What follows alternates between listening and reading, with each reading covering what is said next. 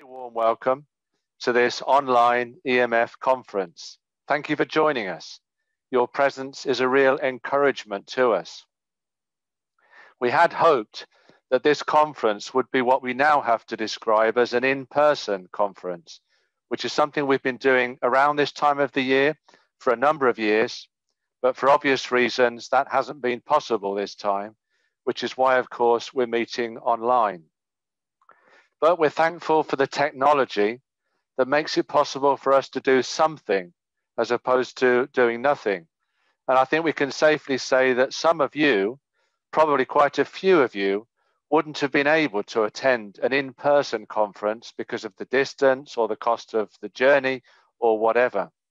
So we're especially glad that you've been able to join us today. And that leads us to the theme of today's conference, the message and the medium, sharing the gospel in an online world.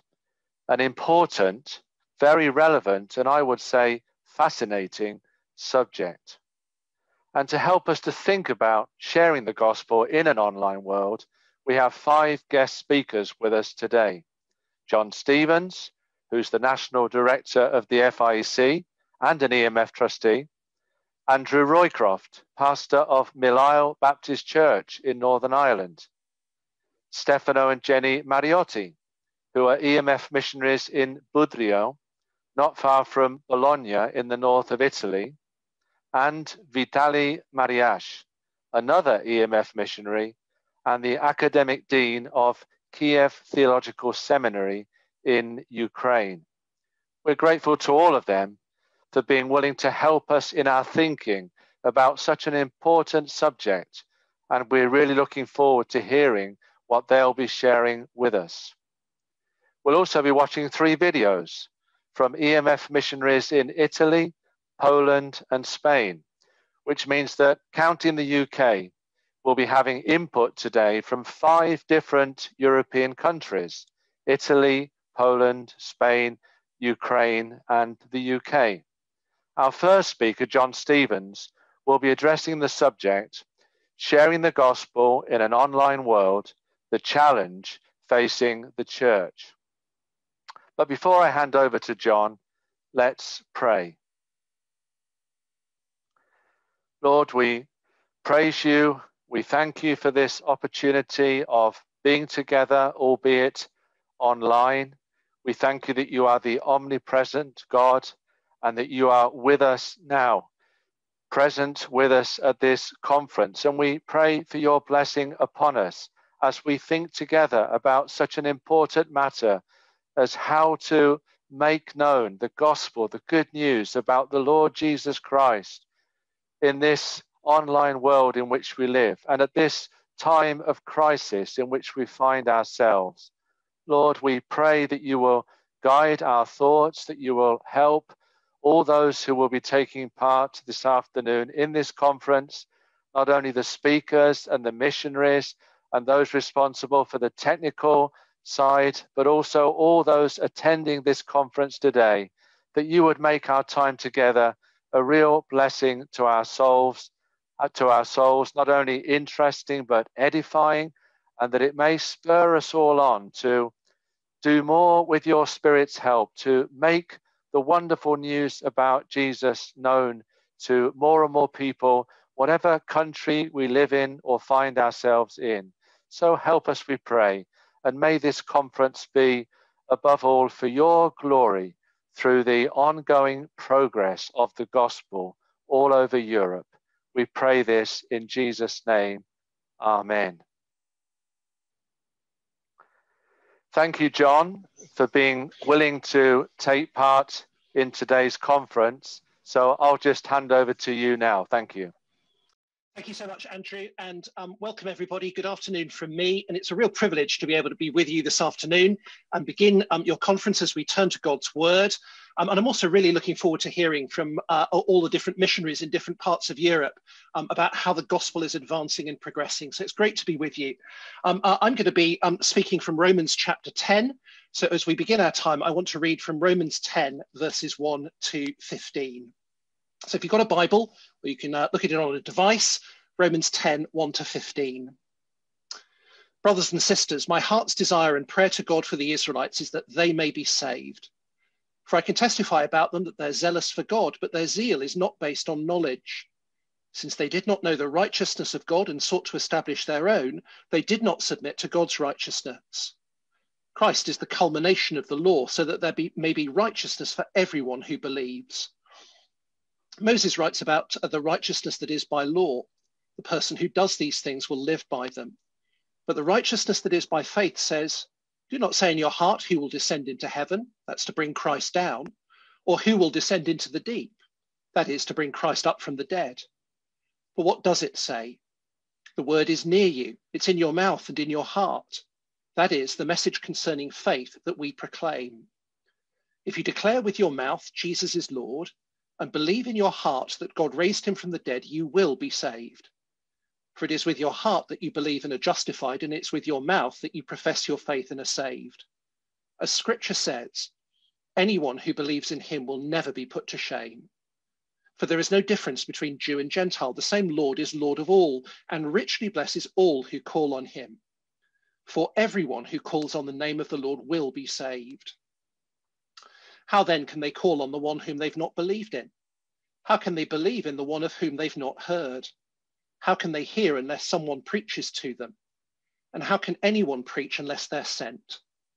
As it is written, how beautiful are the feet of those who bring good news. Let's pray. Heavenly Father, we want to thank you and praise you for your word. We ask and pray that you might speak to us, give us ears to hear, and might we respond with renewed faith and obedience. Thank you especially for this great task of the gospel, of sharing the good news of the Lord Jesus with others so that they can come to salvation. And we ask this in Jesus' name. Amen.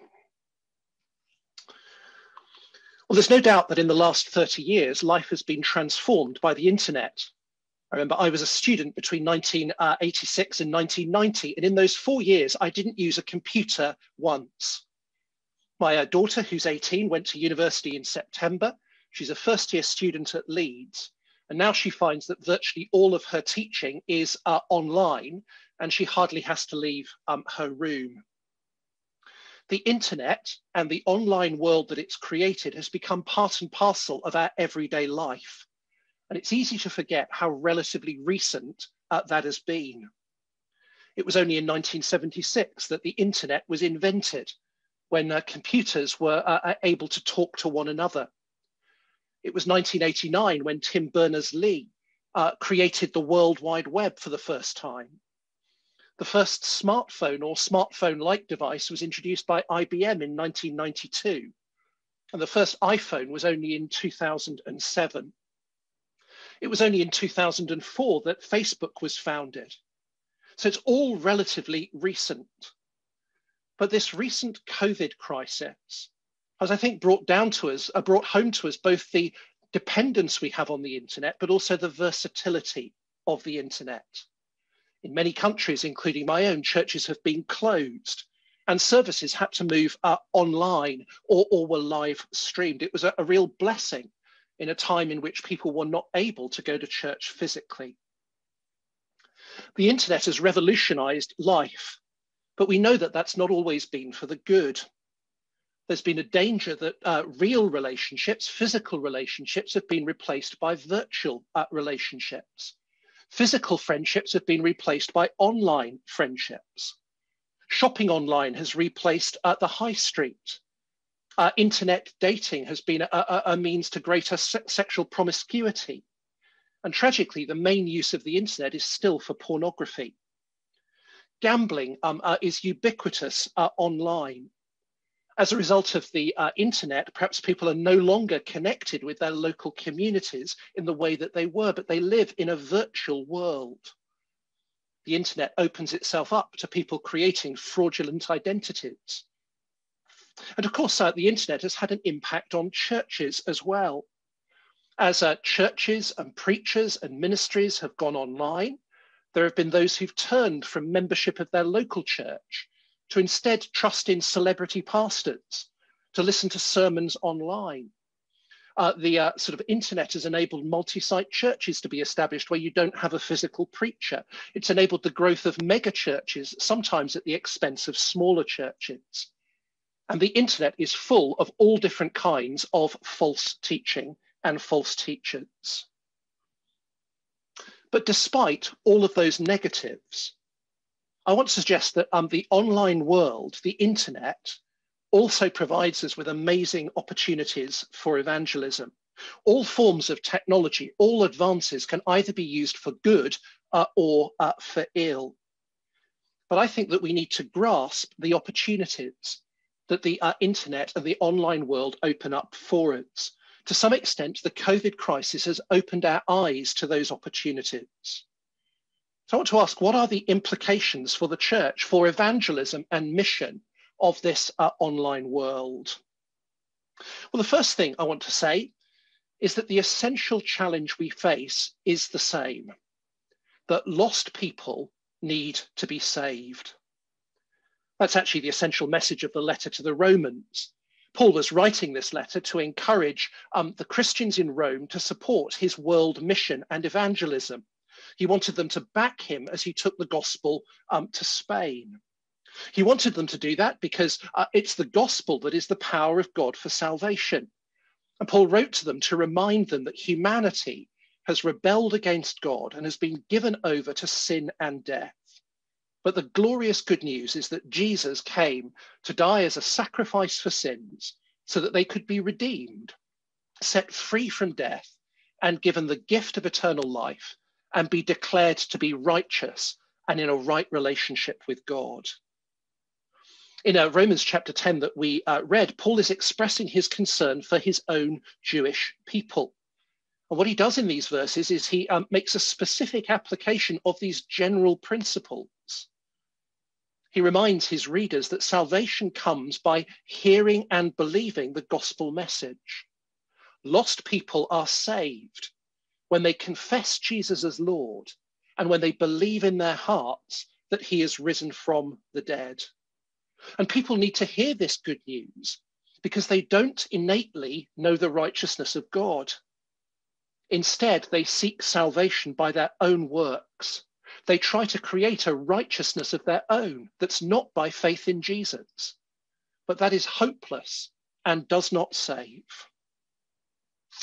Paul in these verses expresses his longing that the Jews would come to salvation. He wants them to hear and respond to the gospel, but so few yet have believed. Well, I think the challenge that Paul is describing in this letter and in these verses is exactly the same challenge that we face today. In the continent of Europe, there's a population of about 733 million people. And of those 733 million people, the best statistics would suggest that no more than 2.5% are evangelical believers in the Lord Jesus, no more than about 18 million. The vast majority of the population of our continent are those who are lost and in need of Christ. The vast majority don't confess Jesus as Lord. They don't believe that he's risen from the dead. They're still in bondage to sin. They're destined to die and headed to eternal judgment. They don't know the righteousness of God. I think as we think about the sort of technological changes of our world, there's a danger of us mystifying the online world and of being intimidated by it. For many of us, that's simply because we don't keep up with technology easily. But the reality is that the online world is still the same world in which men and women are under sin.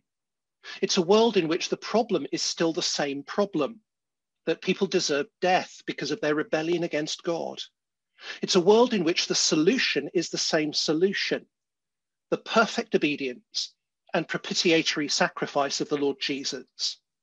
It's a world in which the salvation is the same salvation, faith in Jesus, which leads to being justified and freed from condemnation. In the face of the great need that Paul saw amongst the Jewish people and their unbelief, he prayed. In verse 1, we hear of his passionate prayer for his people. His heart's desire and prayer was that they would be saved. One of the challenges for us in our world is, do we have that same passionate concern for those who are lost? Do we have that same passionate concern for the lost people of Europe? The essential challenge that we face is the same. Lost people need to be saved. Well, secondly, the essential means we use are the same. Lost people need to hear the gospel. Paul explains in these verses how to meet this challenge. People need to be saved, but how can that happen? Well, the answer is they need to hear the gospel. After all, Paul said in Romans 1:17 that it's the gospel that's the power of God for salvation. And if they're to hear the gospel, they need to have someone preach it to them. Paul in verses 14 and 15 describes a logical chain. Lost people can't call on the Lord Jesus and confess his name if they don't hear of him. They can't hear of him unless someone preaches the good news to them. No one can preach the gospel to them unless someone is sent, which I think here primarily means someone is funded to go and do the work of preaching the gospel to them. Our great task is to keep preaching the gospel, to ensure that people hear the good news about the Lord Jesus. And that means that we need people to go and do the speaking. It means we need people to send who will do the supporting and the funding. The results of the preaching of the gospel and the sending of people to preach the gospel is ultimately a matter for the sovereignty of God. But it's our responsibility to send and to speak.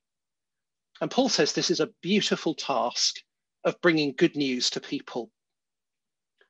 These verses remind us that gospel ministry is ultimately all about verbal proclamation. Our task is to make an announcement about Jesus, who he is, what he's done, how we should respond to him. It's to issue a command to people to repent in his name and with his authority. It's to offer forgiveness and the gift of eternal life. And none of that has changed in an online world. It's possible that people have heard and have not believed. That's in many ways Paul's point about the Jews. The problem is not that they've not heard, that nobody's gone and told them. They have heard, but they haven't responded. That's why he's wanting to go to the Gentiles, to take the gospel to those in Spain who'd not heard. But despite all of its Christian history, I think that in contemporary Europe, the vast majority of people have not truly heard the gospel. They might have heard a perverted version of the gospel. They might have heard a gospel of good works, a gospel of religion, a gospel of human righteousness. But the majority of those 733 million people have not heard the authentic, true, apostolic gospel. The essential means that we use are the same. It doesn't matter whether it was the first century or whether it's our online world. Lost people need to hear the gospel. And then thirdly, that brings us to our final point, which is that the internet, the online world, is a wonderful opportunity. It's a way of enabling more lost people to hear the gospel. I think the internet has opened up unprecedented opportunities to share the gospel with others, and that we need to embrace and make the most of that opportunity. It doesn't replace the other ways we seek to reach out to people through the local church and in person. I'm not saying that at all. But it does offer new opportunities that enable us to share the gospel more widely. The COVID crisis has enabled us to glimpse something of the potential of the internet. It's shown us how the internet and an online presence can overcome the limits of friendship evangelism, as we're able to reach people that we don't know. It's able to overcome the barriers of distance and location. It enables us to reach people that we could never physically meet. For some people, it overcomes the difficulty of attending church or an event in person. It allows people to come anonymously. And that can be really helpful where people face cultural barriers to faith. Maybe in closed countries where evangelism is illegal. It's effective and even the major form of evangelism. It's a complement to our physical ministry that can never replace church. And Christians, disciples, need to be discipled in the life of the body of the church. But at the same time, in the New Testament, we see that the vast majority of evangelism takes place outside of the church. We need to go to people with the message rather than expecting them to come to us. And the online world offers us new opportunities to be able to do that. In many ways, I think we need to see the online world as the contemporary equivalent of the ancient marketplace. It's where ideas and messages were disseminated, where people can discuss them and engage with them. It's a place where we can preach the good news of the Lord Jesus. And historically, and in God's sovereignty and providence, the work of the gospel and mission has always taken advantage of technology to be able to spread the word even more effectively. It's not something we should despise or fear, but instead something we should use. The very nature of the gospel as a verbal message, a verbal proclamation about Jesus, means that it doesn't have to be communicated in physical person.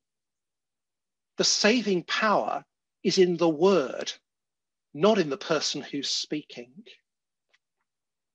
In the first century, for example, one of the reasons the gospel was able to spread was because of the benefits of the Roman Empire, which ensured peace, a common language, transport through a system of roads.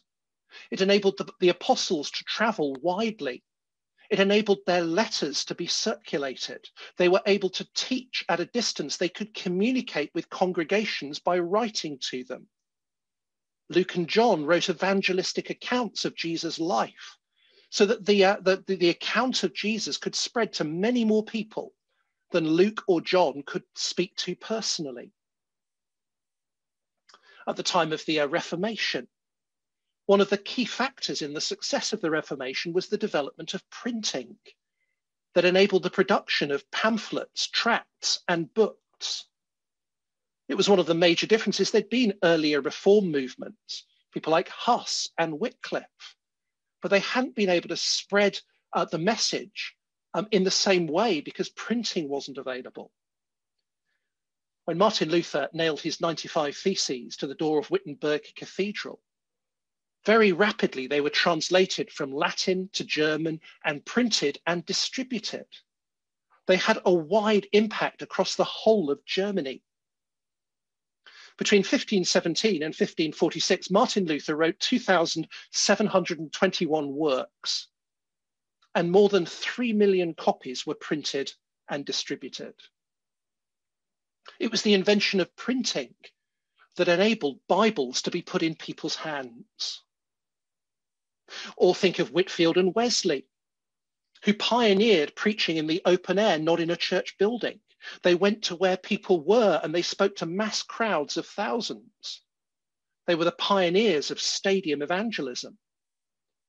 Or think of the missionary movement that took advantage of advances in travel and medicine. Think, for example, of the founding of MAF, making use of aeroplanes to help missionaries be able to spread the gospel. Think of Spurgeon, who had his sermons printed and sold as the penny pulpit. Thousands of people who could not attend the Metropolitan Tabernacle read his sermons. And a more modern era, sermons have been recorded. Martin Lloyd-Jones recording a tape ministry that impacted way beyond the scope of the church. Or think of radio ministry that was able to reach into the communist world in the 20th century. Or the use of films. Billy Graham started releasing in 1953, and the Billy Graham Association would say 2 million people have responded, making decisions for Christ. Think of the use of television. The SAT-7 broadcasting system reaching out into the Middle East and North Africa, 25 million people have watched.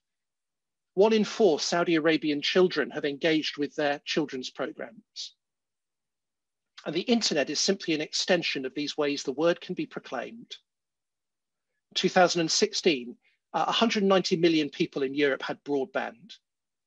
In 2019, 90% had the internet. In 2019, there were 347 mobile phone users. There's massive smartphone penetration, 80% of the people in Germany, 60% of the people in Greece. These are great ways that we're able to communicate the gospel. And we've seen that in lockdown. As churches have moved online, more people have listened in. Evangelism and events have been able to take place online, and some non-Christians have found it less embarrassing to engage in a sort of a virtual group rather than coming physically. They find it, they don't have to travel, they don't have to come, they can leave easily if they feel embarrassed. It's convenient for them.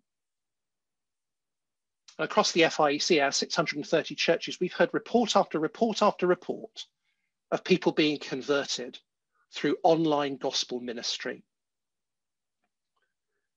The danger for us often, I think, as conservatives, is we're not early adopters. We find it difficult to make changes and adopt new technology. We see its dangers before we see its opportunities. But I think as we think about evangelism and gospel ministry in an online world, we need to see the remarkable opportunities that the internet gives us to be able to share the good news of the Lord Jesus. The essential challenge we face is the same. Lost people need to hear of Jesus. The essential means is the same. Lost people need someone to preach the gospel to them. And the online world offers a remarkable opportunity to do that. Let's make the most of it. My name is Phil Dunn and I'm the EMF Northern Ireland representative, and I'm going to be guiding us through the programme today. Thank you so much, John, for that very clear and compelling explanation of the challenges, the means, the opportunities that we have to engage with others using the internet. Now, we are going to set sail and travel across to the beautiful land of Italy. And we're going to meet EMF missionaries Stefano and Jenny Mariotti. Stefano and Jenny have been involved in planting the Church La Piazza in Budrio since 2012. Budrio is a town of about 20,000 people and is situated near Bologna in north-central Italy. Now, the church plant started as a vision between the church in San Lazzaro, where Stefano was previously pastoring, and another church in Bologna. And over the years, the Budrio church has gradually grown, and now there are between 25 to 30 people meeting regularly. Isn't that encouraging? And recently, they had the great pleasure and privilege of having a baptismal service.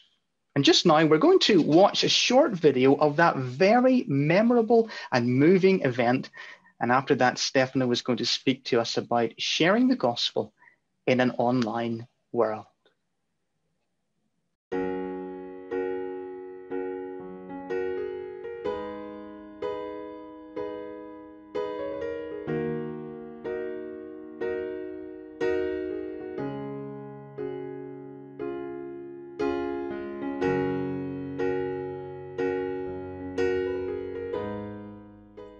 Two 2020 has been the most difficult year for our small church plant in Budrio, but the highlight of this difficult year through all the COVID, all the lockdowns, was really the possibility that the Lord gave us this summer in September to do an open-air baptismal service where more than 100 people were able to attend, and we did a joint service with the Church of San Lazzaro. This lady that you can see here is Grazia. Grazia moved to Budrio quite a few years ago now, and we got to know her at a local event in our town. It was a food festival, and as a church we all made food from our native regions, and we produced a recipe book with recipes in and also our testimonies. And it was as we were doing this event in our town that we met Grazia. She just turned up and she saw food from Sicily. She's from Sicily, and we got speaking to her and we were able to share the gospel with her, and she gradually started coming to church, and we've been doing Bible studies with her, baptismal course, and it's just been a real joy to see how, in spite of so many difficulties, Grazia's really grown in faith, and she's really become part of our church. Whereas here you can see Ezio being baptized by Giovanni from our church. Ezio is actually a neighbor of Giovanni and Simona, this couple you see here. And Ezio has an amazing history of really how he passed from being totally anti-Christian to showing a genuine faith in the Lord, and also sharing his faith with people in the hospital through his difficult life. It's really amazing. And also here you can see Ercolina. Like I mentioned, we did a joint service with the Church of San Lazzaro, and we really alternated someone from San Lazzaro, someone from Budrio being baptized. It was a joyful experience to do this partnership together with them, and also to hear the story of also how the Lord saved Ercolina and worked in her life. Here you can see Raffaella. Raffaella is part of the church in Budrio. She's a teenager, and we got to know her a few years ago when she started coming to our MySpace club on Friday afternoons. She also came to our summer camp exchange, and it was through attending these things that she really got interested in the gospel. And she went home and she shared the gospel with her mom and dad, Tony and Tiziana, and they got baptized a couple of years ago. And so it was just a real joy to be able to baptize Raffaella as well. She's just been such an encouragement to our church. Whereas here again you can see Manuela from San Lazzaro, and soon we'll see Vittorio.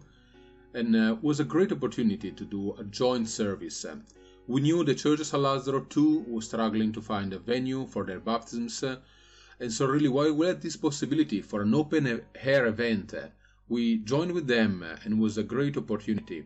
So the mayor of Budrio, he came and he stayed for the whole service, and really spoke how as a churches we have an impact in our community, and really even doing a baptismal service we can really give hope to our towns. So we really appreciate your prayers for the work of the Lord in Budrio, and also for the partnership between churches. In Italy, partnership between churches is something difficult, is challenging, but definitely we see how the Lord is blessing us through the work with the church in San Lazzaro, our church in Budrio called La Piazza, the main square, and also opportunity to reach out our community. And also you can see here the logo of our photographer from the town of Budrio.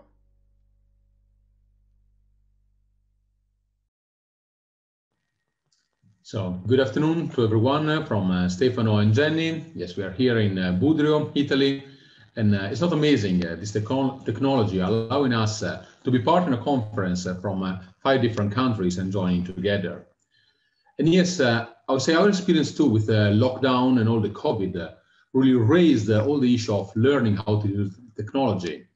I actually had, in my case, less than 1 week to learn how to use Zoom and to use this mean for our church. And we didn't miss any service on the service. So one Sunday we're still meeting in person in our building, and the following Sunday we're already able to meet on Zoom. And it was interesting to see that transition in churches in Italy. Suddenly, out of nothing, a lot of televangelists appear. Every pastors were learning how to use all this media. And so to learn and to see all that was challenging. As you can see in the previous video of our baptism, that was actually the highlight for our here as a church. So we planned to have a baptismal service on Easter Sunday, but yes, due to the lockdown, we were not able to have that. That was not possible. And so I know of some churches in Italy, they made the choice to still keep their service as planned. And someone even did a baptismal service in a home, baptizing someone in a bath and streaming that service, and that was watched by a lot of people. However, we decided to still focus on our local community. For us, it was important to do an event that was meaningful and understandable for our community. And so we decided to do our to wait and to do a baptismal service, as you saw in the video, in a swimming pool, and to be public and understandable for our community. So we were online from March through to the end of June, but from July, the town hall gave us permission to use the middle school gym, which is in this picture that I think you'll be able to see soon. So this was really kind of them, because it was a really nice large space. We could keep the doors and the windows open. Everybody felt really safe. And it was also good for our church, because we've been online for so long that it was just good to get everyone back together. It involved an awful lot of cleaning. Here we have so many strict cleaning regulations. And thankfully, a lot of people were on holiday over the summer, so they had more time to help come and clean. And so again, this was just good for getting everybody back as a community. And it was while we were cleaning one Sunday morning after church that Stefano was outside, and the middle school gym is just opposite the open air swimming pool that we have in Budrio. And the manager of this swimming pool, he was outside in that moment, so Stefano went over to speak to him.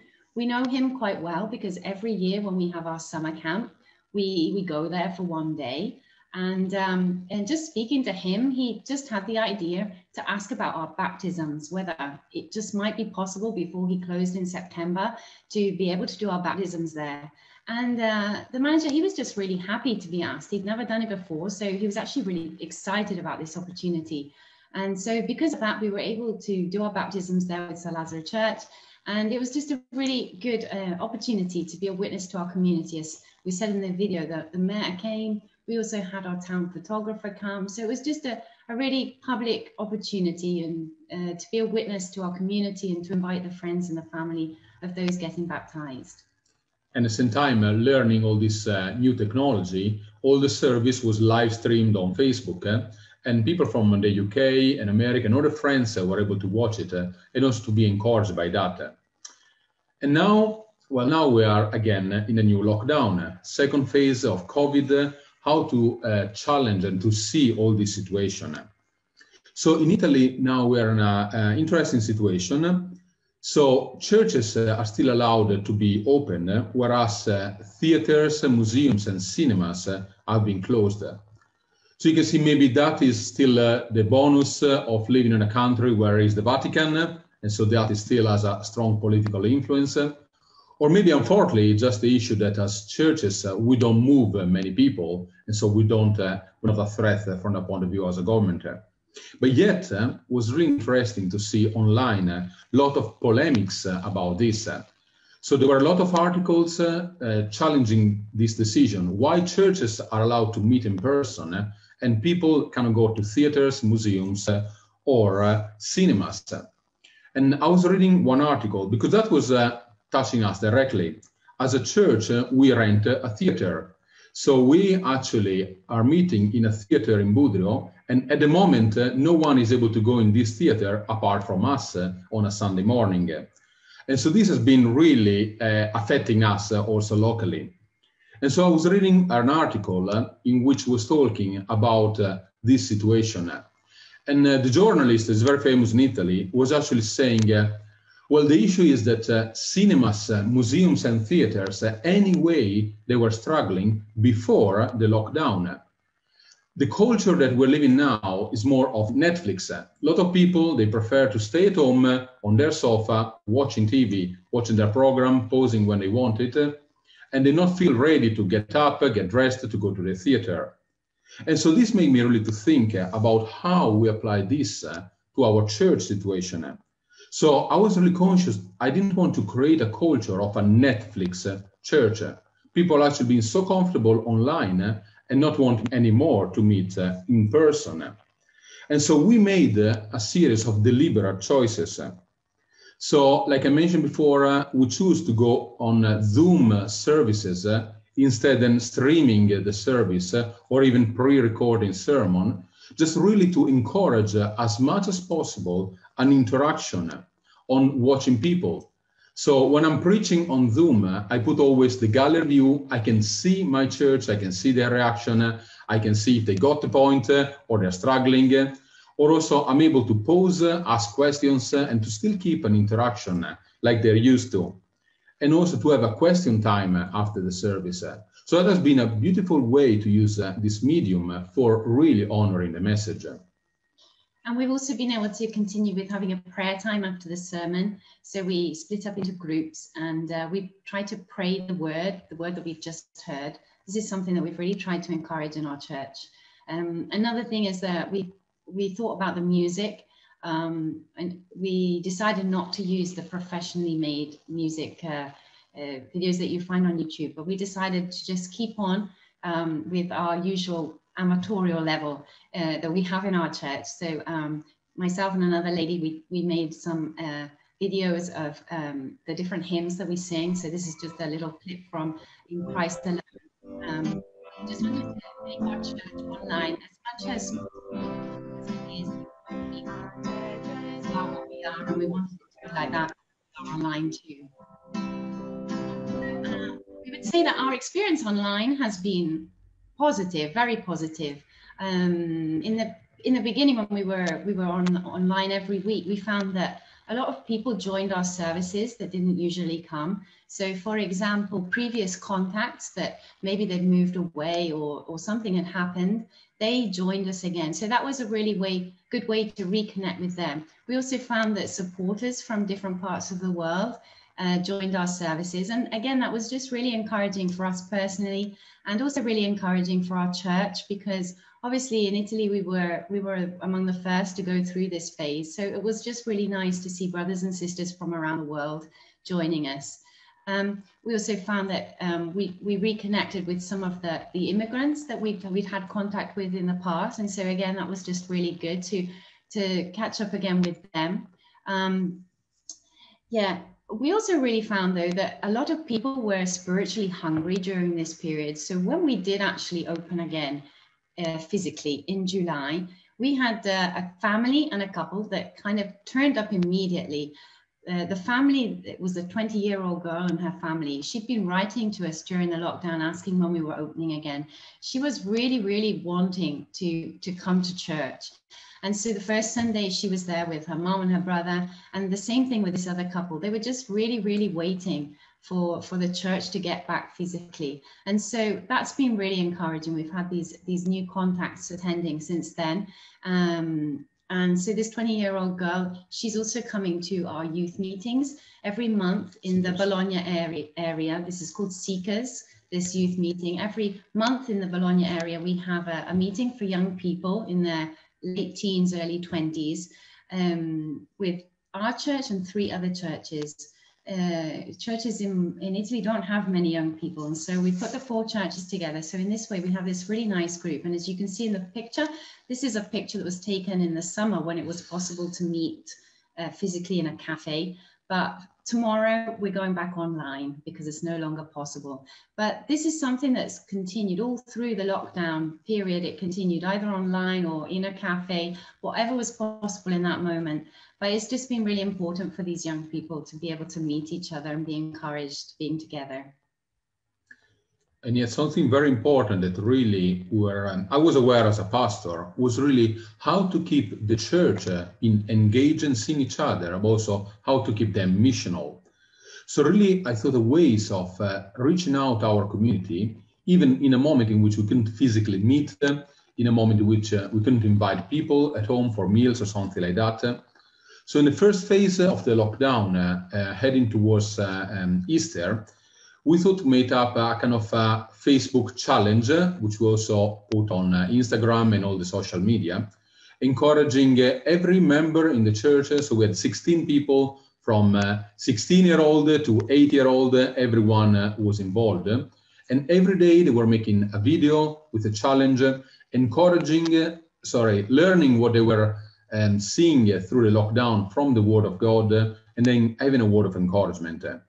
And then just before Easter, I made a collection with all the videos, and we produced 3 videos to share online to invite for our Easter service.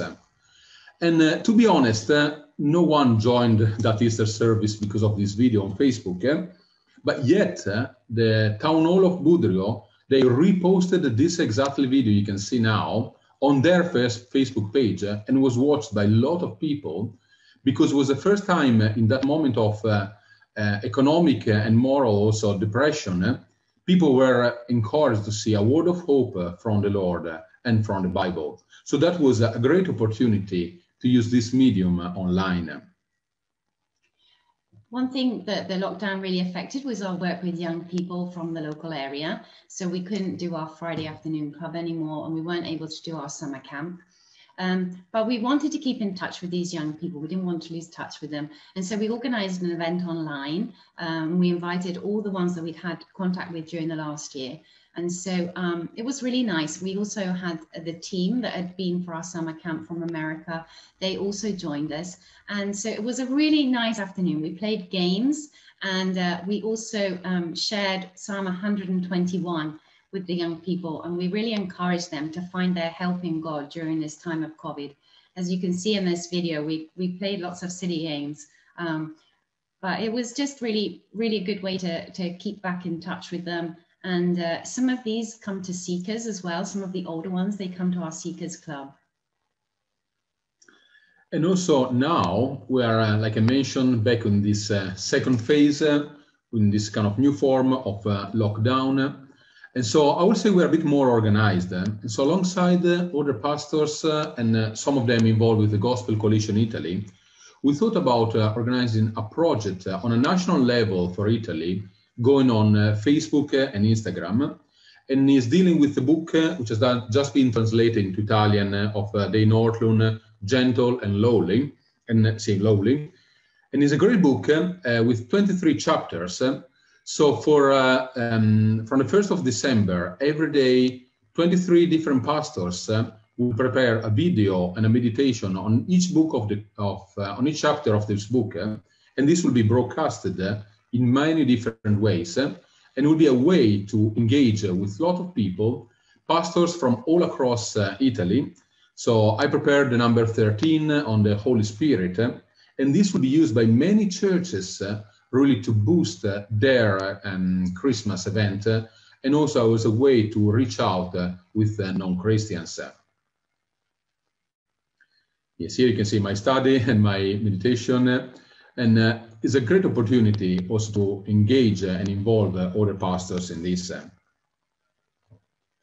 So also thinking about Christmas, we've been thinking about what we could do as a church, not really knowing what the situation will be like. So one thing that we thought we will do is we're going to make Christmas cards that we can give to our friends, to our neighbors and our colleagues. And inside the card, we're going to put a QR code that will then link to a YouTube video that just explains what Christmas is about, the real meaning of Christmas. And we'll also invite people to our Christmas service, which we don't know yet whether it will be online or physically, but we just want to be able to invite people. As a church on Boxing Day, we usually have a Boxing Day project. So we give chocolates and a card to the hospital, to the doctor, to the police, to the fire brigade. We won't be able to do that this year exactly in our usual way, but we're thinking to maybe make a card with a QR code in it that will, again, just they'll be able to connect that and receive a gospel message about Christmas.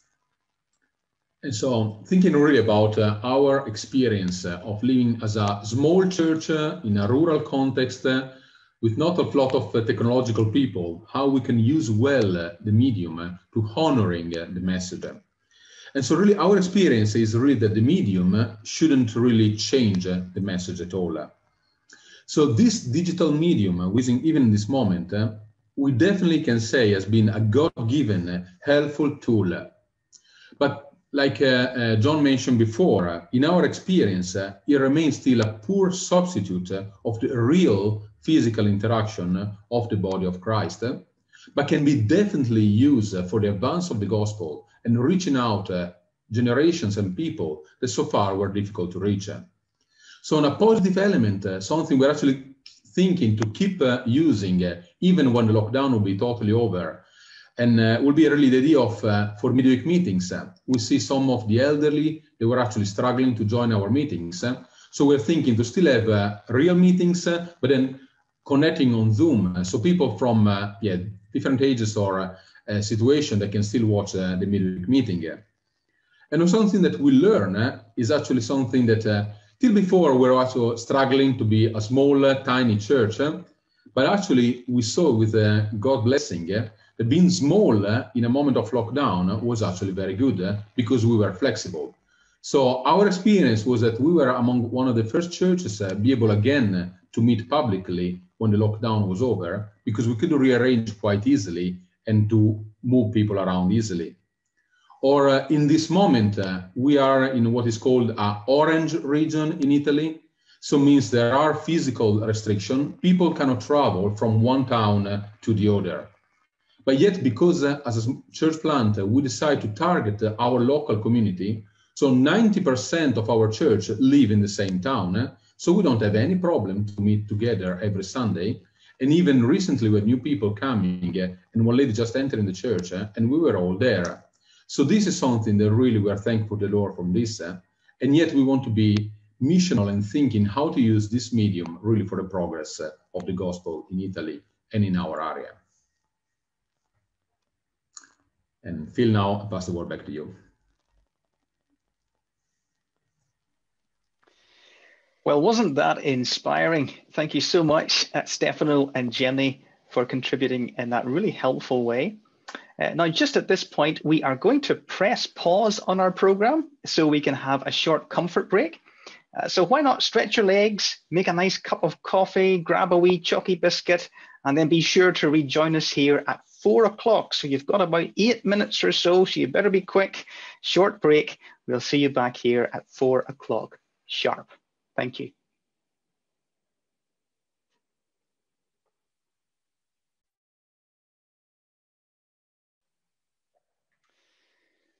Welcome back, everyone.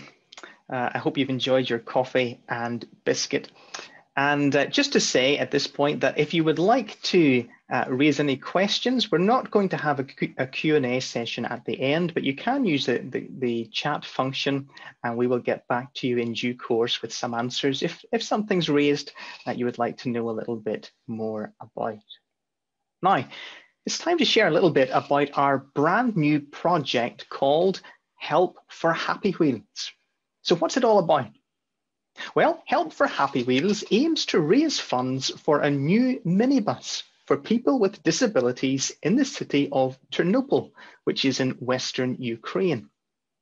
The Happy Wheels ministry is run by a group of Christian volunteers led by EMF missionary and pastor Volodya Kostashin to provide transportation to people with disabilities in Ternopil. Now, this important and inspiring ministry began in 2015, but the vision for it started much earlier. Volodya and his wife Oksana have two sons, Zachariah, who is 15, and Alexei, who is 10 months. Sadly, Zachariah was born with severe physical and learning disabilities and requires 24-hour care, which can only be provided by his parents. Based on their own experience, Volodya and Oksana have a real passion to help other Ukrainian families with children who are disabled. Now, it's important to understand the massive need for this ministry. Social care within Ukraine is very poor indeed. And this is an historic problem. Back in Soviet times, people with disabilities would be locked away in institutions out of sight. Even today, Ukrainian society often views disability as something to be ashamed of, even as a curse on a family for past sins. And the authorities, well, they have been painfully slow in trying to address this issue. In fact, until 4 years ago, there were no transportation facilities for people with disabilities in the whole of the Ternopil region, which has 1.4 million people. So the Happy Wheels ministry is vital. Through it, the church has vividly demonstrated the care and compassion and love of Christ to some of the neediest people in Ternopil. And this has led in turn to many great opportunities to share the life-changing message of the gospel. Now, the current minibus being used is over 19 years old and realistically won't last much longer. And without it, the ministry simply couldn't happen. So we are endeavouring to raise, with your help, £15,000 to purchase a replacement minibus. That's our aim. It would be a used vehicle in good condition. It would be purchased from mainland Europe, have sliding doors on both sides, enough seating for 9 people, and include a lift. And with this new vehicle, the wonderful work of Happy Wheels can keep on going. So why not consider giving something to help this fabulous project? You can do that really easily by going to our website at europeanmission.org/Happy Wheels. And you know what? We're not very far away from Christmas now, are we? 34 days, in fact, I believe it is. So why not ask family members and friends to make a donation to the Help for Happy Wheels project, instead of spending money on something you probably don't need? Wouldn't that be a far better gift? So please help us. And as the Lord leads, please give what you can. Well, it's time now for another short video. And this video is from our colleague Adam Urban, who is based in Poland. Adam and his wife Dagmara became EMF missionaries back in January 2017. Both are in their 20s and come from Eastern Poland. And Adam currently serves as the assistant pastor of the evangelical church in the town of Siedlce in Eastern Poland. This was, in fact, the church through which Adam was converted. Isn't that wonderful? He is now helping to lead the church through which he came to faith. He works alongside the lead pastor, Ben Layer, an American missionary, and they have a tremendous vision and zeal for church planting. There is already a second congregation meeting nearby in the town of Łuków, and another plant is in the pipeline. It's thrilling to see how God is using them and blessing them. So let's find out more as we watch this video.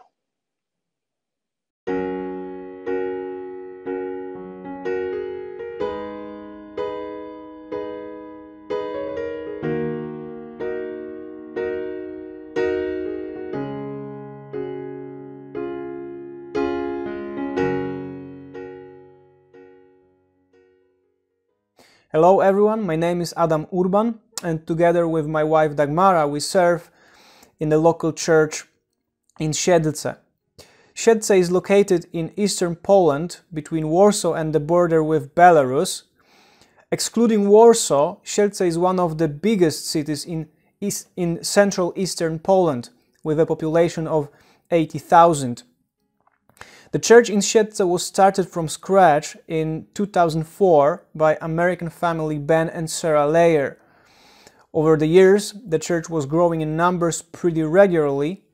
In 2013, I moved with my wife to Scotland to study theology, and when I came back, since 2016, I've been working with Ben as an assistant pastor. In the last 4 years, we had 6 baptisms, and at the moment in the church there are 38 members plus some regular attenders. In Siedlce we have a morning service at 10:30, and from March 2020 we stream our full services online. Now we'll be working on the quality of it.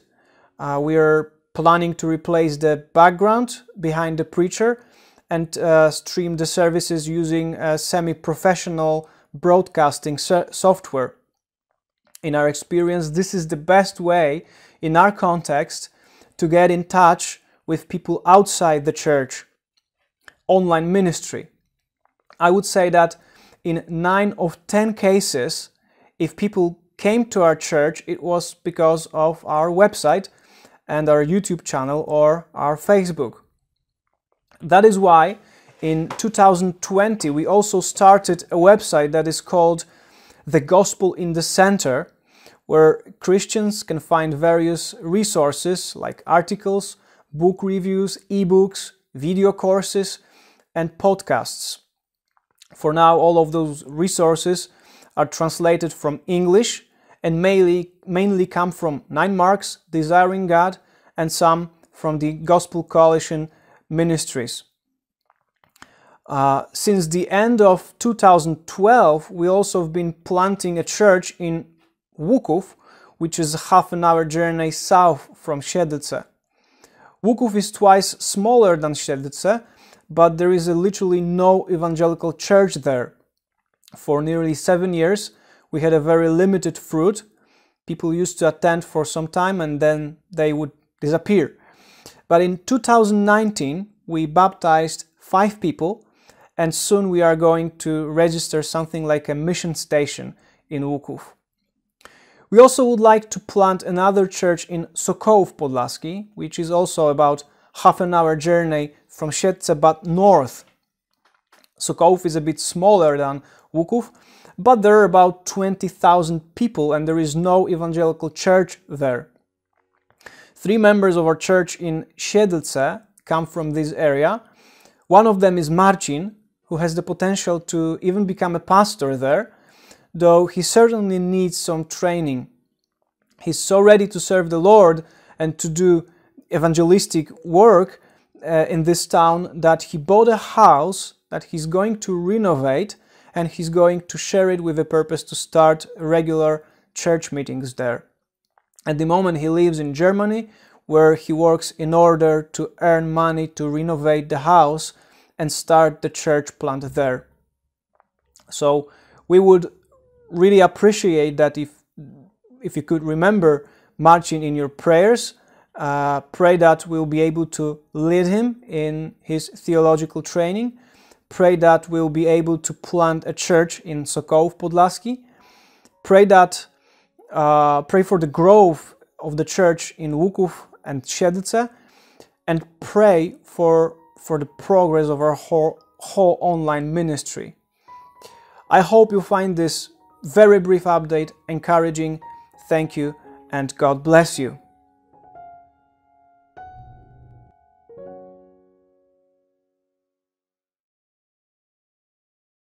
Well, wasn't that encouraging? Please do continue to pray for Adam and Ben and Marcin and all of their endeavors for the gospel there in the incredibly needy land of Poland. Now, we're moving from the land of Poland back to its next door neighbor, the country of Ukraine. And we're going to listen to EMF missionary Vitaly Mariash. Vitaly is married to Luda and they have 2 children, and they live in the city of Kiev. Vitaly is part of the leadership team of their local church and also serves as the academic dean of Kiev Theological Seminary. And this is a great theological college which has been instrumental in training up and sending out hundreds of pastors and church planters. And because of his key role within the seminary, Vitaly is perfectly placed to speak on the issue of biblical teaching in an online world. So, Vitaly, thank you for joining us. It's over to you. Good afternoon, my dear sisters and brothers, and I am very honored to talk to you and to tell a little bit about our seminary and about how we try to reach students in such circumstances. And as you have already heard, that pandemic and quarantine have created many challenges for Christian church, as well as many possibilities. It has created not the same, but very similar challenges and opportunities for Christian seminaries and colleges, about which I would like to talk a little bit. My talk will consist of 3 parts. In my first part, I would like to tell you about our institution, to give you a very broad picture so that you might better understand that we are already doing and how it is related to that we are about to do in the near future. In my second session, I would like to share about our philosophy of education, Christian education, and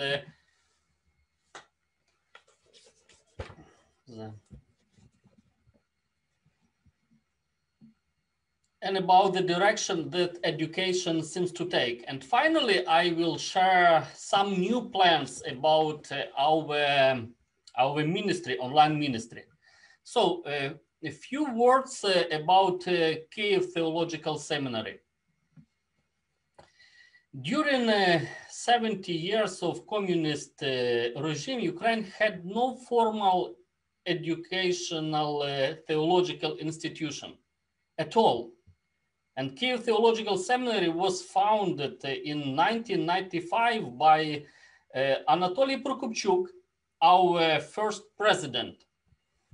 The goal was clear: to establish an institution that would provide a strong theological education. Classes began in February 1996. In the late 2000s, KTS began adding a master's level program. In 25 years since its founding, KTS has graduated 688 students from its program. Hundreds of other Christians have also received training from our seminary, and ministering throughout Ukraine and the former Soviet Union countries as pastors, elders, teachers, youth workers, church planters, chaplains, and missionaries.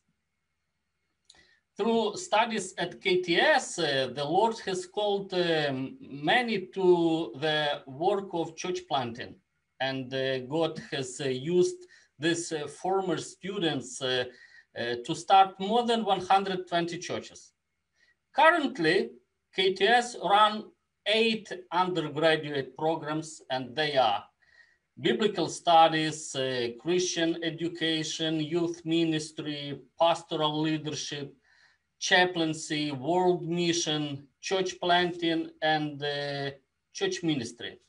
And also we have 2 graduate master programs, biblical counselor and biblical and theological studies, which run in partnership with the Talbot School of Theology. It's a Biola University, which is located in the United States, in California. We do not have full-time students. Up to 2014 we had, but we gave it up for some reasons. Now we teach so-called hybrid courses.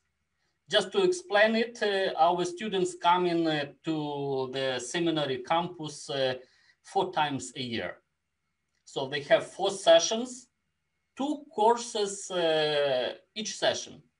1 session, 2 courses, and the duration of 1 course is approximately 2.5 months, with 1 week lecture on the seminary campus. Students have different assignments and activities before lectures and some other assignments after. And this model of education is called hybrid. And such courses we call as well hybrid courses.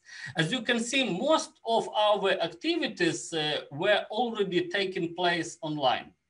And when the pandemic arrived, we had to think how to transmit only face-to-face section of courses to online format. As soon as we tried to teach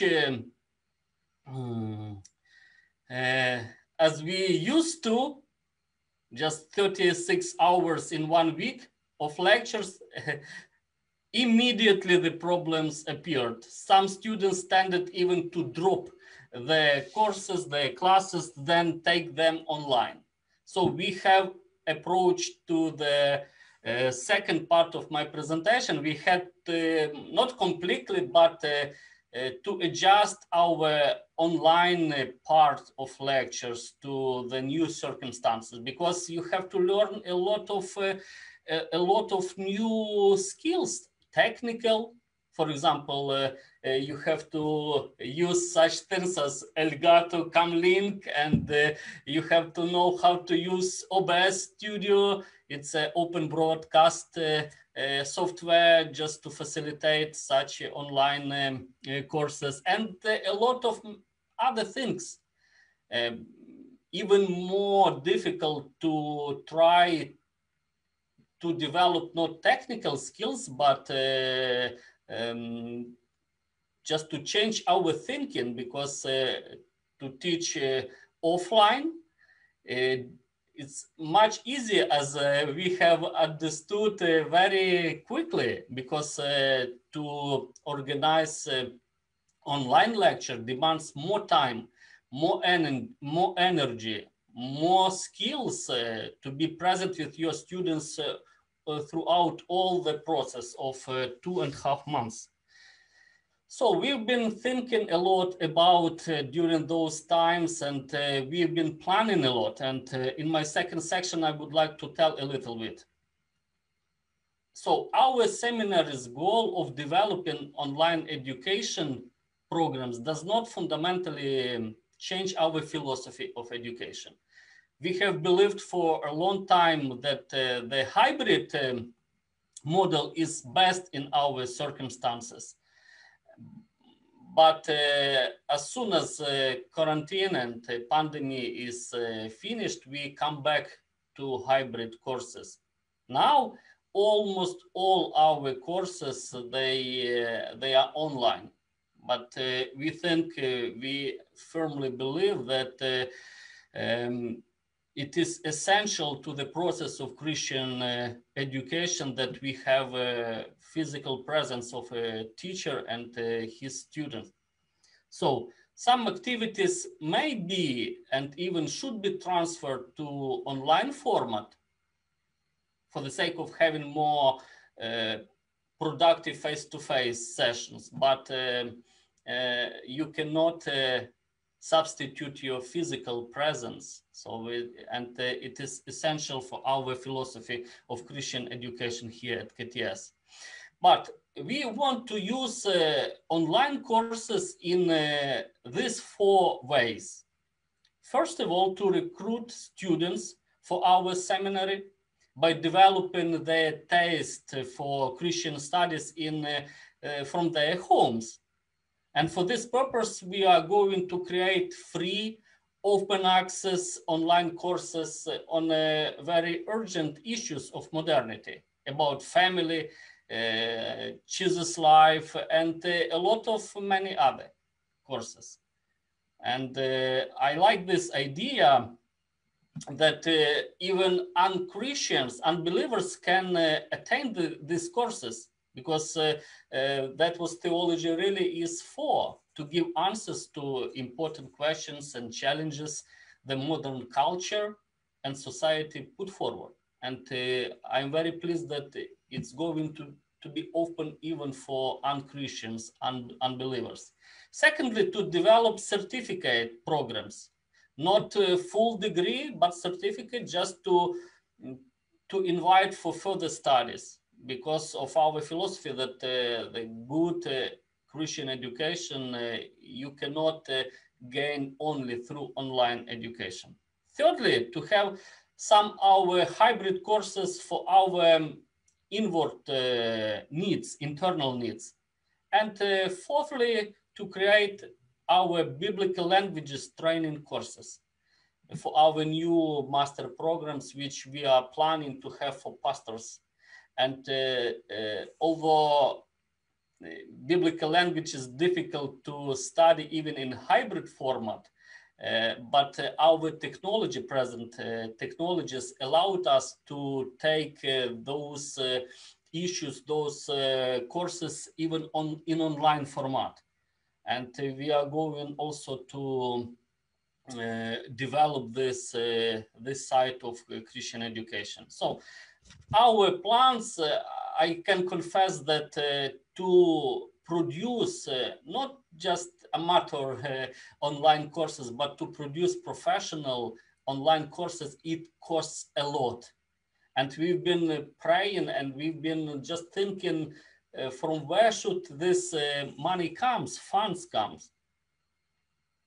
But our plans have coincided with some blessings from the Lord, and we have found partners who are ready to invest in this development of ours of online education. We have even been able to create position of a director of online education in our seminary, and this man who worked in a secular institution with the same task, now he is working for the seminary, developing this part of seminaries ministry.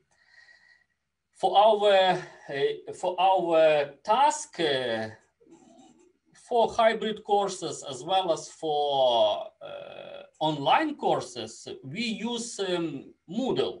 It's a learning management software, and I have created very short video to take you inside of one of this course, just to have to give you some taste, because you cannot enter this directly. Providing you become a seminary student, then you can go straight to the course. And I would like to ask Martin to show this short video. Show you our seminary site. I'm going to accompany in the task. As you can see, Moodle, it's a learning management software we are using. There are different type of that, but we use Moodle. And I go straight to the site, which is connected to our seminary site, and you can see different courses, available courses. They are organized in such a way that undergraduate programs under one section and graduate programs for different. And within that section there are under section which have courses in different semesters: autumn 2020, spring 2021, the current semester, and you can see different courses: hermeneutics, introductory courses, church history. And the same principle we can see in our master section for master program. But now let me take you inside of one of course. It's a research method course. On the top of the course we can see a big blue button program which is incorporated to Moodle. It's similar to Zoom, Skype. Our professors can use it for video parts, video section of course, video seminars, lectures, and all activities. They are organized in weekly format. For example, we go to this week, and for example they have forums. It's a very popular and very useful tool for online courses. You can see students participating in forums. They can discuss different tasks, different assignments. They put their question, they share their experience, they discuss some questions with professors.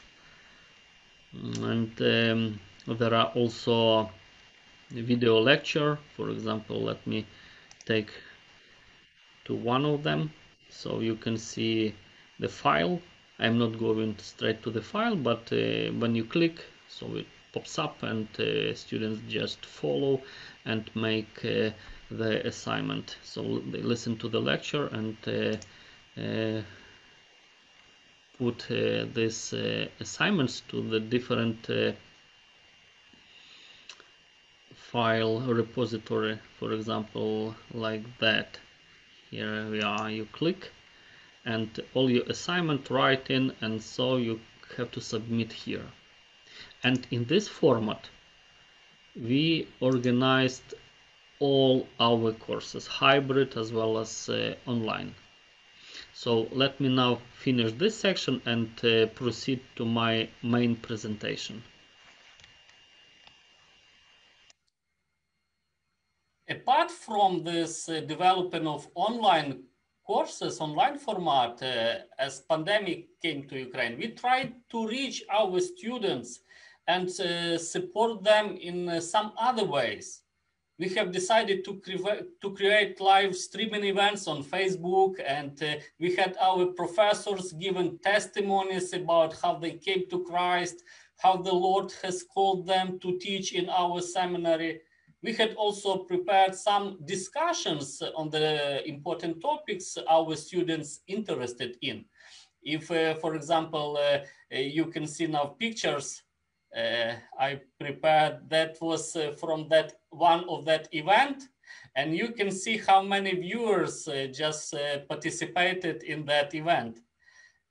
Around 1,000 people, not only students, I suppose. I have never preached to such a big congregation, but in internet it's possible.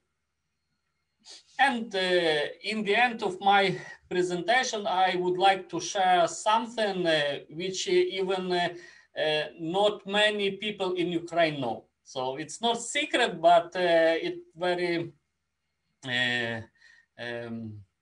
very few people know about our plans as a seminary. We would like establish new undergraduate program called Media Ministry.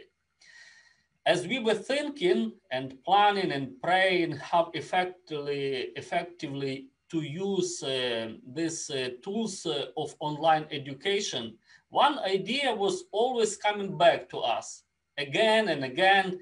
If there are so many people, especially young people, ready to watch Facebook or YouTube streaming, why do not prepare ministers for such audience? As a seminary, we are not ready to invest huge amount of time and effort in such activities. Also, we do try to make something, but we also made small research on the subject, how much time young people spend on the internet. So the average time spent online for an average young person in Ukraine, I do not know about other countries, I do not think it differs too much. So up to 28 years old in Ukraine is almost 5 hours, from 4 to 5 hours a day, young people spending on time in internet. How can we reach those young people? And for this reason, Kyiv Theological Seminary is going to begin a new undergraduate unique program, Media Discipleship, which can help to develop good professional skills for online media space. Future students will learn how to preach on online video sermon, how to lead discussions for online audience. They will learn how to develop a quality media product that is unique among others. Because as far as I know, there is not such a program in Ukraine. There are some which prepare for this, for TV, for radio, but for YouTube, vlogging, for Facebook live streaming, there is no such, but a huge amount of young people, they are just spending, as we have heard, from 4 to 5 hours a day. And we would like to reach those people. And therefore we would like to organize, to create this media ministry program.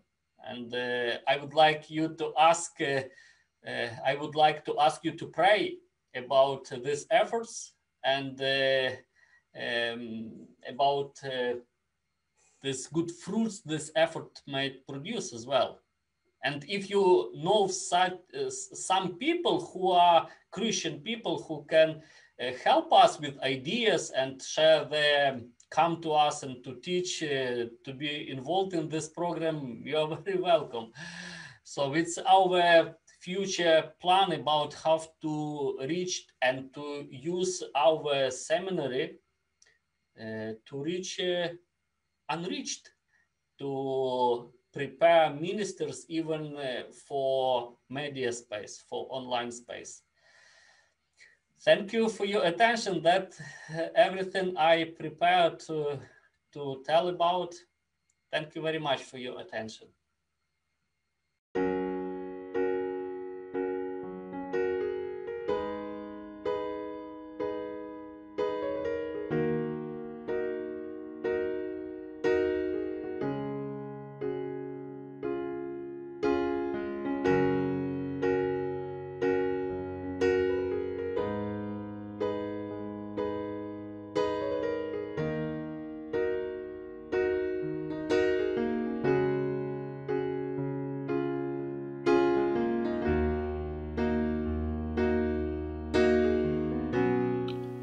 The church in Alcázar de San Juan has experienced sad and trying times because of the pandemic. 6 families from the church have lost loved ones, and therefore has been a very complex and difficult time for us as a church. There was a funeral of one of the ladies from the church who died, and it was quite complicated at the cemetery with few relatives, and the time there was very short. At the end of May, we were able to meet back again in person, and we are grateful to God for that. We will ask your prayers so that we might continue with this in-person ministry, and there is nothing like that. Also, the young people have been meeting person to person, and the prison ministry has also been resumed at the beginning of July.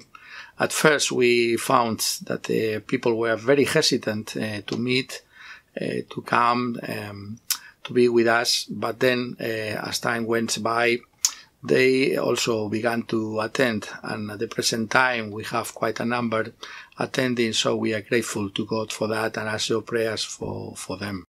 We are grateful to the Lord that we have an ongoing online ministry that of late has been taken care of by the young people of the church. To start with, the YouTube channels that we have 3, one of them with the preaching from the Sunday services, and another one with evangelistic clips, and another one that has the TV programs. And also the Facebook and the Instagram is young people are taking care of that. We also have the Twitter, and we are trying to use other means as well. And we have noticed an increase of people watching in this way. And we will ask your prayers for this ministry that we believe not only is good for the local church, but for the church in Spain and also across the Atlantic. We have noticed a number of people being able to watch what we've been doing on the other side of the Atlantic. And we ask for your prayers as we have been able to conduct webinars in English and also in Spanish, and we have seen quite a number of interest in that. Also, the ministry of the Sunday school has gone on online, and we would ask your prayers for that to continue as well in this way. It is wonderful to see the children being interested in this ministry online.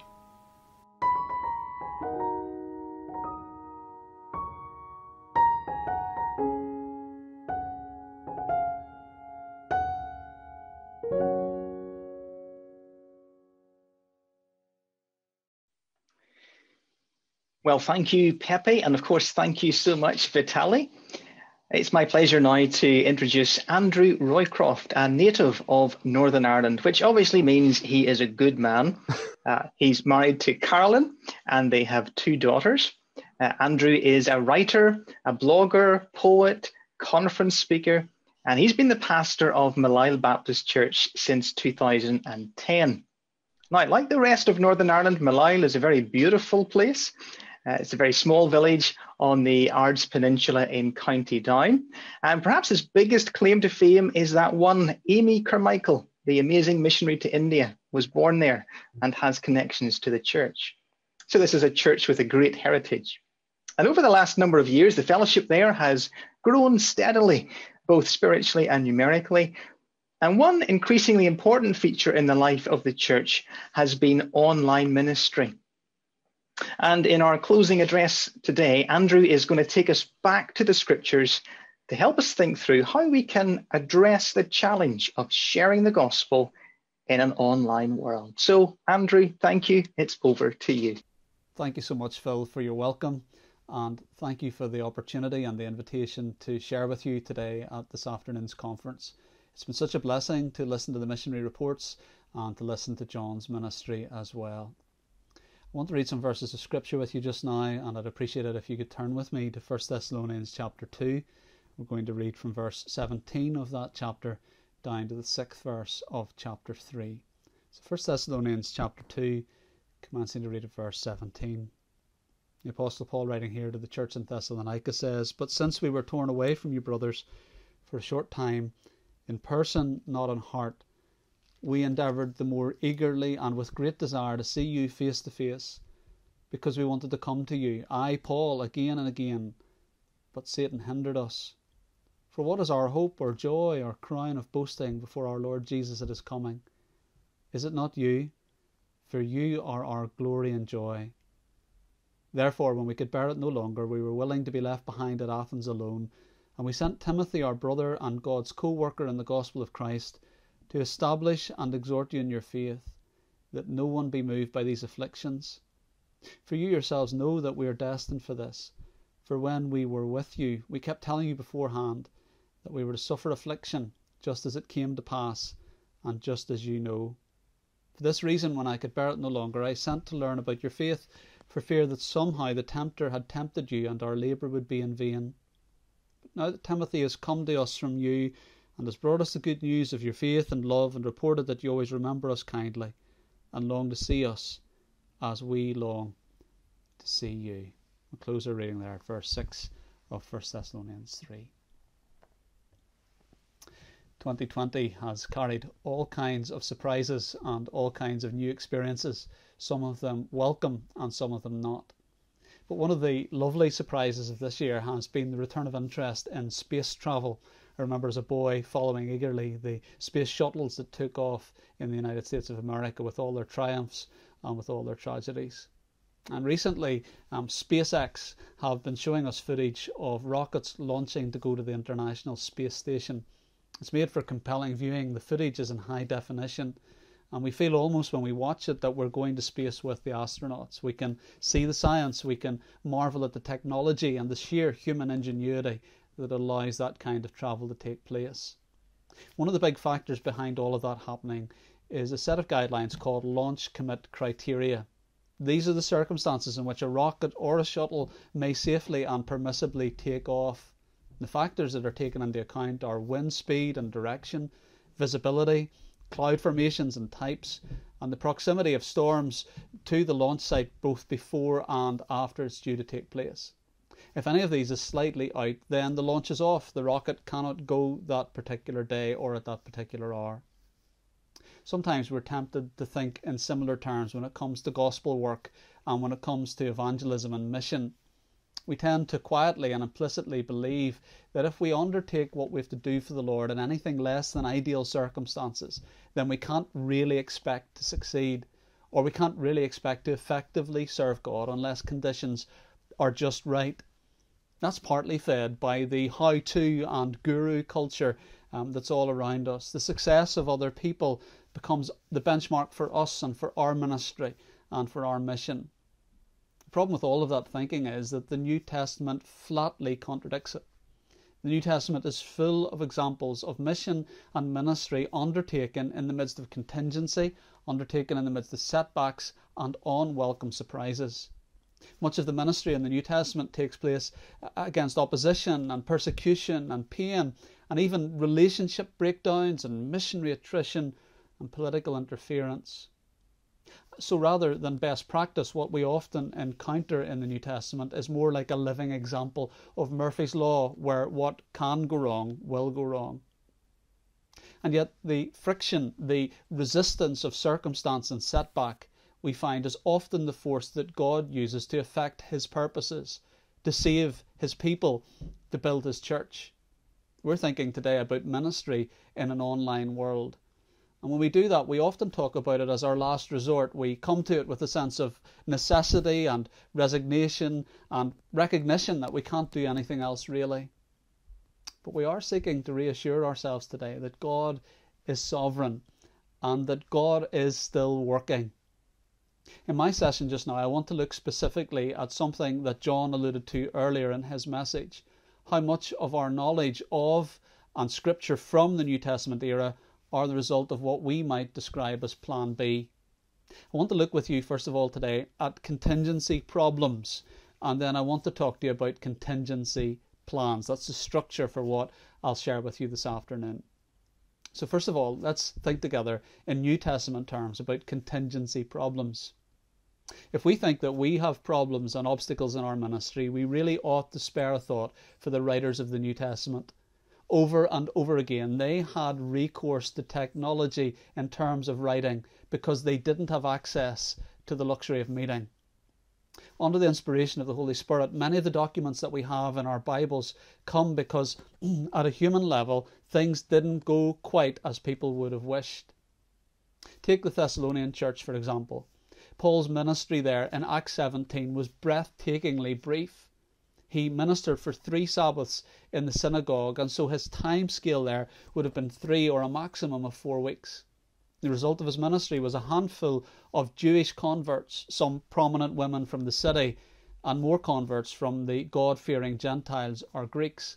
And then, boom, just like that, ministry and mission terminated.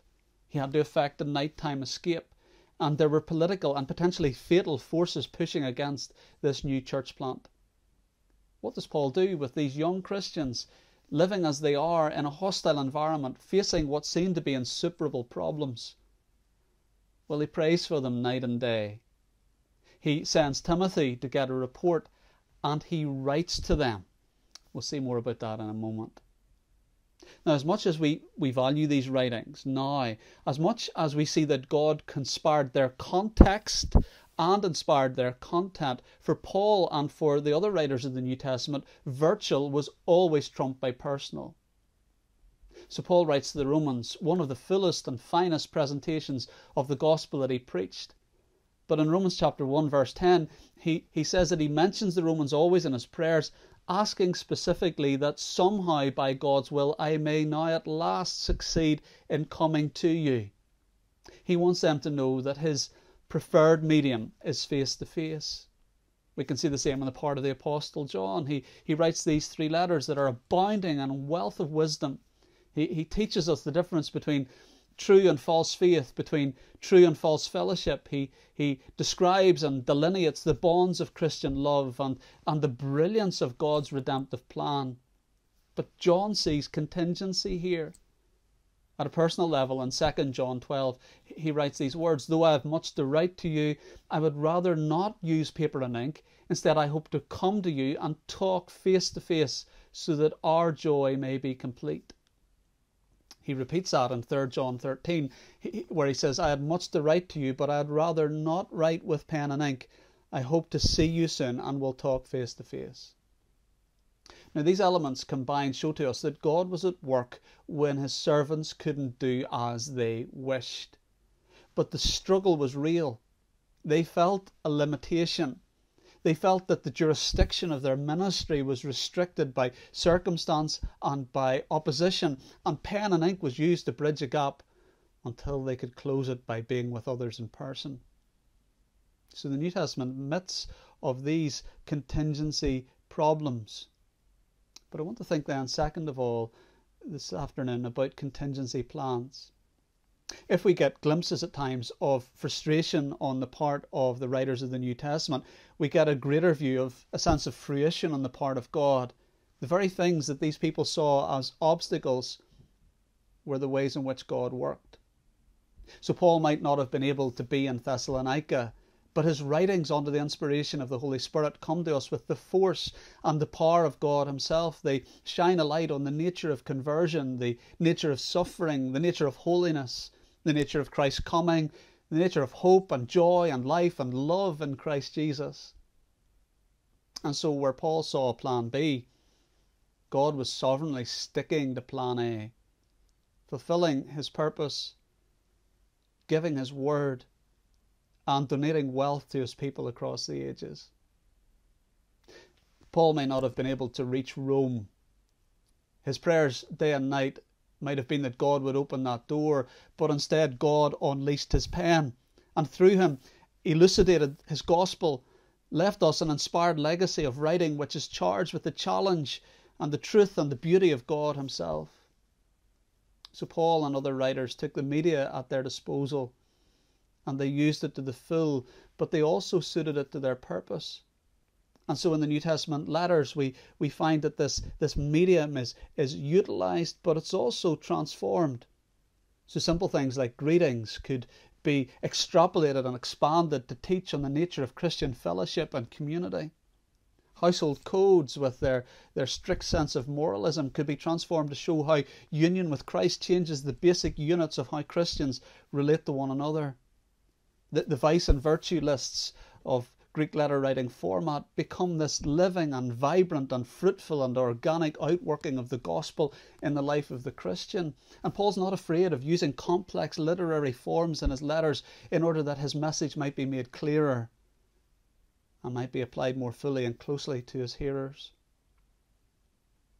Jeffrey Wyma has said this: Paul is a gifted writer who has both the freedom and the creative ability to shape and adapt those conventions of Greek letter writing so that they more effectively strengthen his persuasive purposes at work in the letter. And so Paul, knowing he couldn't be with these people, understood that God was sovereign both in the matter and the medium and in the message, and he writes in such a way that transformed that medium. Greek letters could be used for great evil, but God would use this forum for the great good of his church in all ages and the glory of his name eternally. So what lessons can we learn from this for ourselves in terms of ministry in an online world? Well, we'd want to put a caveat in place right away. We are not apostles. And the significance of the obstacles we face and the solutions we find will never match those of Paul or John or any of the other New Testament writers. We need to understand that this was a unique moment and a unique manner in which God used those hindrances as a way of forwarding and furthering his work. But we can draw broad principles from how the apostles approached that contingency. Let me suggest 3 injunctions that we could apply to our hearts as we think about ministry in the online world. First of all, we should accept the limits. We should accept that very often ministry is composed of frustrated moments that add up into a mosaic of God's purpose being fulfilled. Grasping that relieves us of so much of the pressure that we can put on ourselves to have that launch criteria for perfect ministry. Whenever William Carey was en route to India to undertake that great missionary enterprise there, the journey at the end became extremely taxing. His biographer says that there was not much for them to see as they travelled. And towards the end of the journey, the captain of the ship that Carey was on allowed him to come up to the poop deck and observe seafaring and navigation. And what Carey saw there, he then translated into a lesson for Christian life and Christian ministry. Listen to what Carey says about obstacles. For near a month we have been within 200 miles of Bengal, but the violence of the currents sets us back from the very door. I hope I have learned the necessity of bearing up in the things of God against wind and tide. We have had our port in view all along, and every attention has been paid to solar and lunar observations, no opportunity being neglected. Oh, that I was as attentive. A ship sails within 6 points of the wind. If the wind blows from the north, a ship will sail east-northeast on one tack and west-northwest on the other. If our course therefore is north, we must go east-northeast for a considerable time, then west-northwest. If the wind shifts a point, advantage is immediately taken. Now this is tedious work, and if the current be against us, we scarcely make any way. Now sometimes, in spite of all we do, we go backwards. Yet it is absolutely necessary to keep working up if we mean to arrive at port. So we Christians have to work against wind and currents, and we must if we are to make our harbour. I love Carey's perspective there. I love this parable of seafaring where sometimes we have to go in a divergent direction than we would have chosen to reach our final destination. And so where we have been forced online, where the coordinates of our ministry in 2020 are so different from those we would have plotted for ourselves, we know that the destination's sure as we submit to God, even if the immediate means don't feel right. So we should accept the limits. Secondly, we should adopt what's available. For the Apostle Paul and for other New Testament writers, as John alluded to earlier on, the Greek letter combined with the Roman road was a great way of communicating with local churches. And just as the internet in our day can be used for all sorts of nefarious and evil purposes, so too could letters. The Apostle Paul knew this for himself because it was via letters that he was going to persecute the church in Damascus. And yet the medium itself is ambivalent, the medium itself is morally neutral. And Paul could adopt that letter writing format. As we've come to understand Paul's writing style more and more over the centuries, we see even some of the rhetorical devices that he could use that were common currency. He understood that these were great tools to be used for the glory of God. And he became, under the inspiration of the Holy Spirit, proficient in engaging those kinds of speech patterns and units to communicate the truth effectively. Of course, we're not going to write scripture, but we should adopt what's available to us today. The lockdown that we've come through and the future of online ministry, yes, is bordered by perils on every side, but it's a deeply enriched medium that we can use for the glory of God. And so we should see that as a portal, as a way that God has opened for us to get the word out. So we should accept the limits when things aren't as we would wish them. See that this is how God works. Let's plot northeast if we have to in order to reach the true north eventually. We should adopt what's available just as the apostles did, and we should adapt it at will. Not only did Paul use letters for the immediate contingencies, but his writing of Greek letters transformed that medium for good. It transformed it in terms of its purpose, its reach, its function, and its longevity. And we have the opportunity to adapt the tools that are around us so we can increasingly learn the capacities that they have and exploit them to their absolute maximum and to their absolute full, so that the simple ministry we provide in one place can reach many hundreds, if not thousands of more people. And we should be constantly seeking to see what innovations we can bring on board to further adapt and develop that.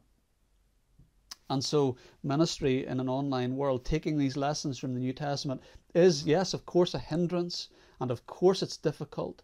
And the New Testament writers bristled against the limit of not being able to be with believers, but this is a glorious opportunity. Let's face those contingency problems. Let's be honest about them in mission and in the local church.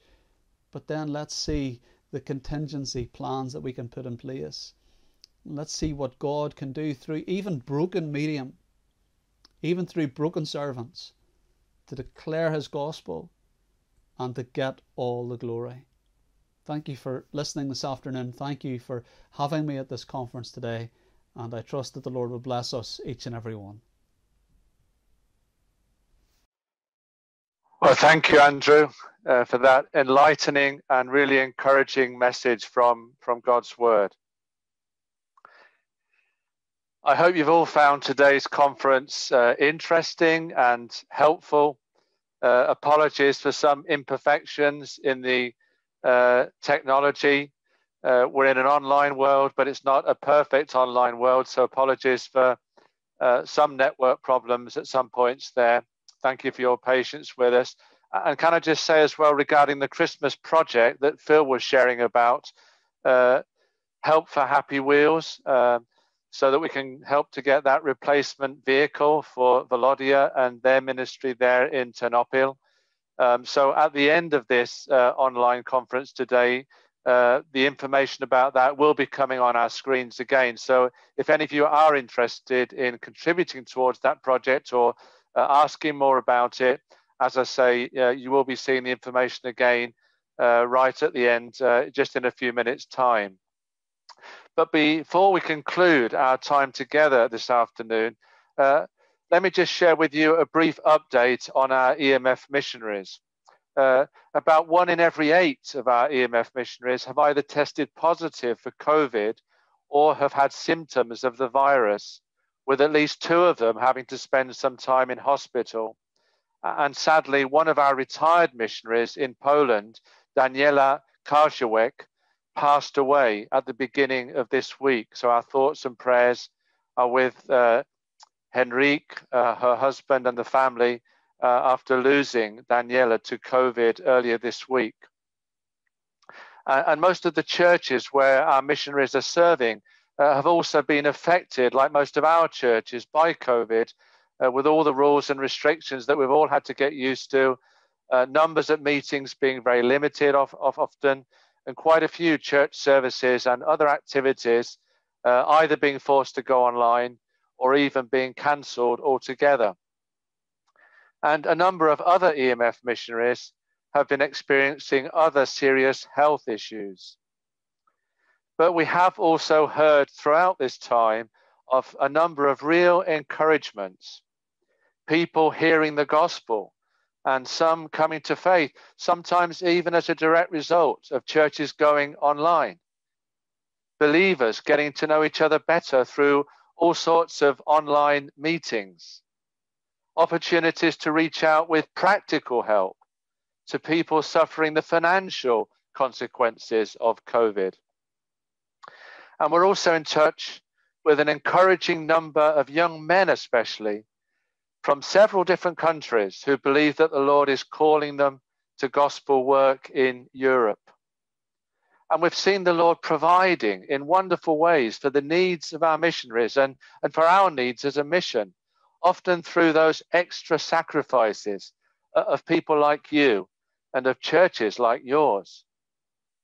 Talking of which, if you want to know how you could help, not just EMF, but gospel work in Europe, well, here are a few simple ideas for you to consider.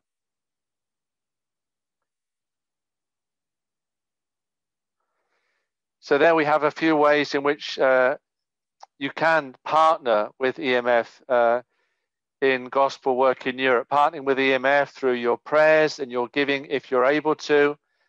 Secondly, you could partner with a missionary. We're trying to encourage churches and individuals to partner with specific missionaries in different countries of Europe. And why not think of inviting an EMF missionary? I'm sure some of you have already done this and experienced the benefit of it. Invite an EMF missionary to join your meeting, whether that's an in-person meeting, as we call it now, or an online Zoom deputation meeting or whatever. So these are some ways in which we can partner together for the progress of the gospel in Europe. And then let me just tell you about our next webinar, due to be held on Monday, the 11th of January, the Lord permitting. So let's just look at this slide here, which tells us about that. On the 11th of January, God willing, probably it's 19:30 hours, yes, that evening. And it's going to be about something that we don't always or even often talk about, which is the role of women, the important role of women, be they single missionaries or pastors' wives or whatever. So we're going to be thinking about that, the key role of women in gospel work in Europe and how we can support them. And we're going to be helped in thinking about that by these four sisters on the slide here. Jean Woods, for many years a missionary with EMF in Spain. Pilar Herrera, the wife of Luis Cano in the church in Ciudad Real. Vivian Birch, my better half, in case you didn't know. And Jenny Mariotti, whom we've already seen this afternoon with Stefano talking about the work in Budrio. So let me encourage you to put that in your diary for the 11th of January, God willing, 7:30 in the evening that day. And so you can get more information about that, I'm sure, nearer the time. So as we draw to a close, thank you again for joining us today. And let's just pray together as we conclude today's conference. Let's pray. Lord, we do thank you once again for your amazing sovereignty. We believe in that. We believe that you're in control of all the circumstances of our lives and of the whole world, even at a time of pandemic like the time we're living through right now. We praise you for your providence. We thank you for the message of the gospel, that you've given to us the good news, the best news in the world, the news about how sinners like us can be saved thanks to your Son and our blessed Savior, the Lord Jesus Christ. And you've called us as Christians and as churches and as missionary organizations to do everything we can to make the gospel known to, in this case, the people of Europe and all over the world. Lord, renew our vision for doing that, not just for Europe, but give us a global vision for mission work all over the world. And tell us how you would have us to be involved in gospel work, whether in Europe or somewhere else in the world, or both, as well as in our own home situations. Lord, we pray that you would help us to be faithful, to grow in faithfulness. Thank you for what we've been reminded of today from your word, by our two speakers from your word. We pray, Lord, that you would help us to be encouraged by what they've shared with us, and at the same time challenged to renew our commitment to take the gospel to the 733 million people of our own continent, as well as helping in the other continents of the world. Lord, we pray these things and that you would bring fruit from today's conference in our hearts and lives and in the cause of the gospel here in the UK, throughout the rest of the Europe, all over the world. Lord, we pray that you would get glory for your great name through these means. For we pray in the wonderful name of our Lord Jesus Christ. Amen. Amen. Well, thank you again so much for taking the time to join us today. And we do hope to see you again soon. Thank you.